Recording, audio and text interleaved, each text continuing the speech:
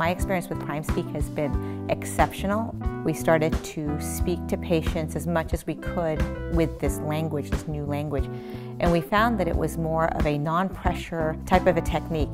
We noticed our case acceptance was going with every single patient. We had no no's, we had yeses, and they would walk out of the operatory saying, you know, nobody's ever told me or presented it that way to me before.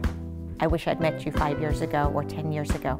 And we have that almost with every single new patient. The tools that the course has really given me are that I can sit down with any patient and I can talk to them about anything. I mean, I can really present any type of treatment plan to them in a way that they can take it or leave it.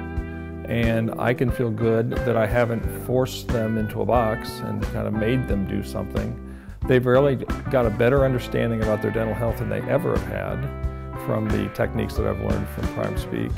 And in a very ethical way, I've been able to sit down with them and say, hey, you know, here's some options for you that we can take care of this. And the end result is they get to pick and choose what it is that they want to do, and to be honest with you, a lot of them pick the best. I think it's the most ethical way that any doctor can present treatment to a patient. And for me, that was golden. It's probably one of the best decisions I've made for helping my practice just as a reward professionally, so that I could do the types of dentistry that I wanted to do with patients, and know that I was doing the right thing for patients, and patients' experience to feel so well cared for.